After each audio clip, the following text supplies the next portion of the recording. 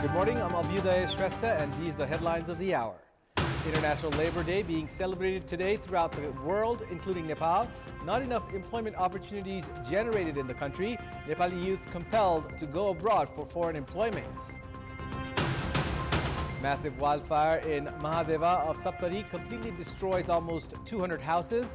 One killed while extinguishing the fire in Lalitpur. Victims awaiting relief and resettlement in Dang. The United Nations appeals to extend aid to end the food crisis in Gaza. UN Secretary General Antonio Guterres calls on Israel to follow through on its promise to open two crossings into northern Gaza. And hosts Nepal to clash against West Indies A today in the third match of the 5-match T20 series. Series level at 1-1. Nepal to announce its team for the upcoming T20 World Cup today. It's International Labor Day, or May Day, today. The day is being observed across the world as well as in Nepal today by organizing various programs with the main objective of social justice and dignified work for all. Various labor organizations are organizing programs today with a view to exert pressure on the concerned authority to guarantee the rights of laborers. Likewise, trade unions affiliated to political parties have demanded to include labor of the unofficial sector in the Social Security Fund and increase their basic salary. According to the National Census 2021, 11,038,000 people are involved in some kind of occupation. 50% of them are involved in agriculture, forestry, and fish farming. 23% are involved in general or primary occupation, and around 6% are in sales of goods and services. However, Nepali youths have been compelled to go abroad amid lack of generation of employment opportunities as per the number of laborers. The roots of Labor Day grew out of violent clashes between laborers and police during the Haymarket riot in 1886, when thousands of workers in Chicago took to the streets to demand an 8-hour workday. The struggle during the 17th century ensured this right for laborers.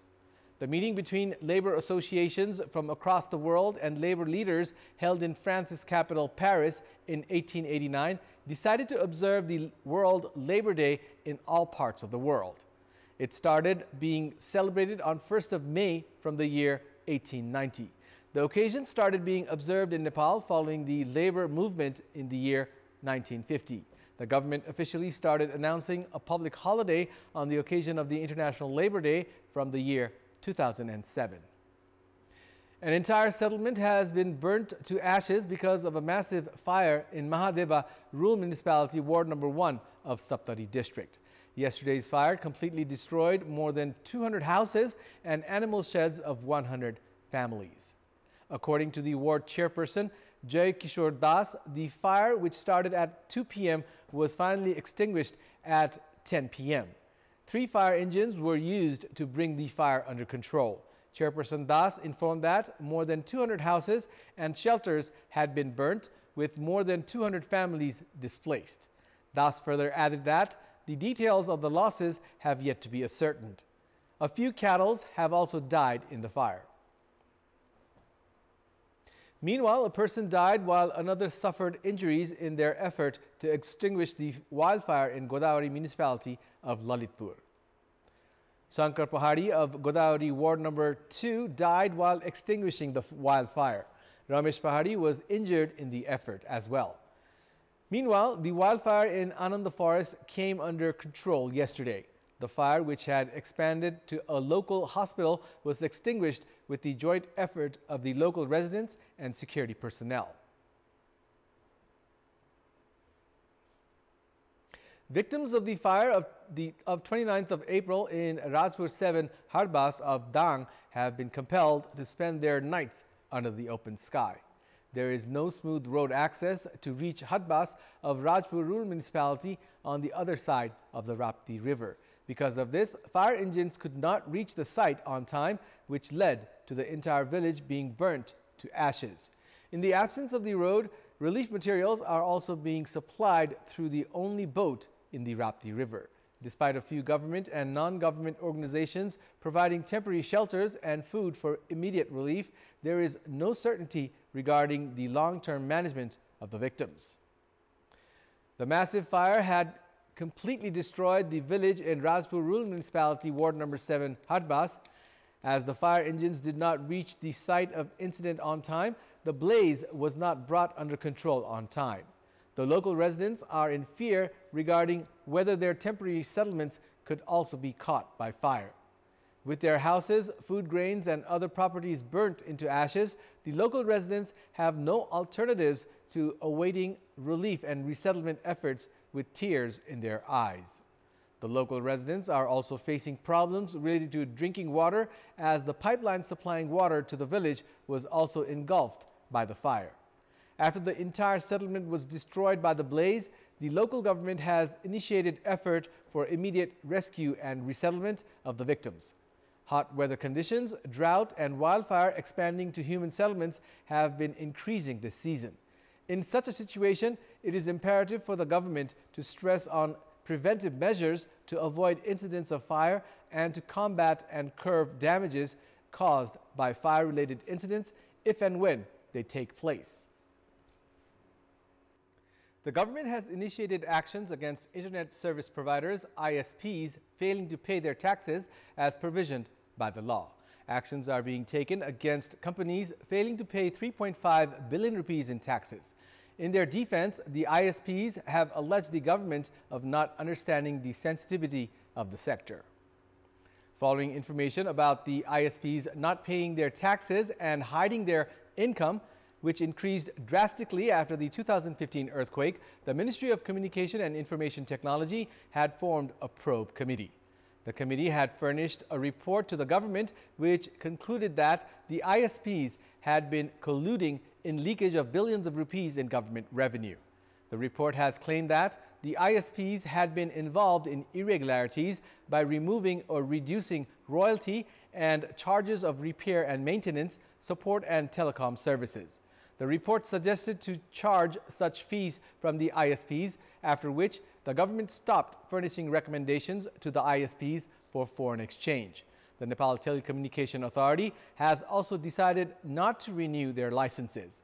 The Rural Telecommunications Development Fund exists for the development of telecommunication services in rural parts of the country. Service providers are required to deposit 2% of their annual revenue at the fund. In addition to that, 4% of the annual income requires to be paid as royalty. ISPs have been found of excluding such taxes in their total income. Meanwhile, the ISPs have alleged the state of failing to understand the sensitivity of the essential internet service. Nepali ISPs purchase bandwidth from Indian companies for which payment needs to be made in US dollars. The ISPs are expressing their concerns as the Ministry of Communication has stopped issuing recommendations for foreign exchange. The committee of the ministry had investigated taxes to be paid by 11 ISPs. Of the 11 ISPs, 9 have yet to pay their RTDF and royalties. The report has raised red flags into inadequate monitoring from the regulating entity, Nepal Telecommunication Authority. It's time now for our segment Public Pulse, where you text us with your opinion. Public Pulse. Here's the question. What should be done to internet service providers failing to pay their taxes? Your options are A, taxes must be paid, B, actions must be taken, and C, hear their demands. The voting is on. Type NEWS, select your option A, B, or C, and send it to 34001 to share your opinion with us. And it's time now for the international updates.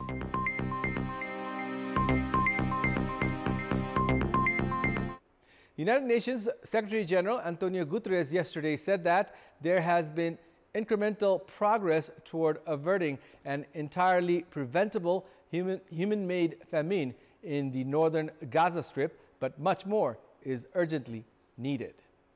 He specifically called on Israel to follow through on its promise to open 2 crossings into northern Gaza so aid can be delivered directly from Israel's Ashdod port and Jordan, and to allow safe, rapid, and unimpeded aid access throughout Gaza. Guterres said that a major obstacle to distributing aid across Gaza is the lack of security for humanitarians and the people the UN serves. He added that everyone should do everything possible to avert an entirely preventable human-made famine. A UN-backed report published in March said famine was imminent and likely by May in northern Gaza and could spread across the enclave of 2.3 million people by this July. Guterres said that in northern Gaza, the most vulnerable, from sick children to people with disabilities, are already dying of hunger and disease. Israel pledged nearly a month ago to improve aid access after U.S. President Joe Biden demanded steps to alleviate the humanitarian crisis in Gaza, saying Washington could place conditions on support if Israel did not act. U.S. Secretary of State Antony Blinken said he will discuss with Israeli Prime Minister Benjamin Netanyahu today measures that Israel still needs to take to increase the flow of aid into Gaza. Columbia University officials yesterday threatened academic expulsion of students who seized and occupied a classroom building as the standoff between administrators and pro-Palestinian activists on the Manhattan campus intensified. The occupation began overnight when protesters broke windows and entered Hamilton Hall, where they unfurled a banner reading Hind's Hall, symbolically renaming the building for a 6-year-old Palestinian child killed in Gaza by the Israeli military. Outside the building, protesters blocked the entrance with tables, linked arms to form a barricade, and chanted pro-Palestinian slogans.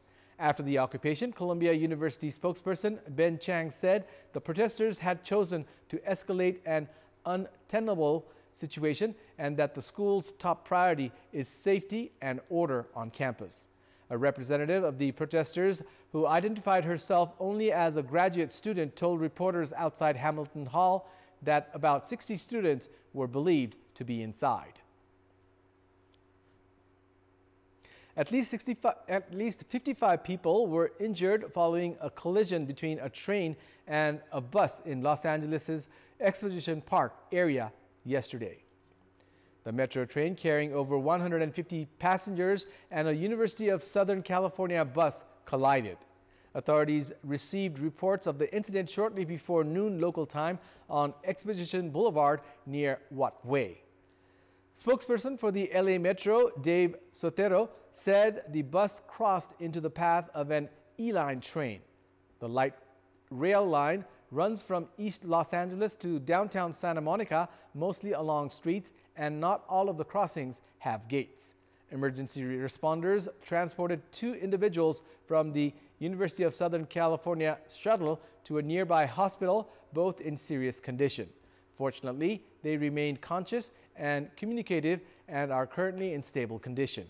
16 other passengers on board the metro train sustained less severe injuries. Before wrapping up, here's a look at the top stories once again. International Labor Day being celebrated today throughout the world, including Nepal. Not enough employment opportunities generated in the country. Nepali youths compelled to go abroad for foreign employment. Massive wildfire in Mahadeva of Saptari completely destroys almost 200 houses. 1 killed while extinguishing the fire in Lalitpur. Victims awaiting relief and resettlement in Dan. The United Nations appeals to extend aid to end the food crisis in Gaza. UN Secretary General Antonio Guterres calls on Israel to follow through on its promise to open 2 crossings into northern Gaza. And hosts Nepal to clash against West Indies A today in the 3rd match of the 5-match T20 series. Series level at 1-1. Nepal to announce its team for the upcoming T20 World Cup today. That's all for the moment. Thank you for watching. Have a good day.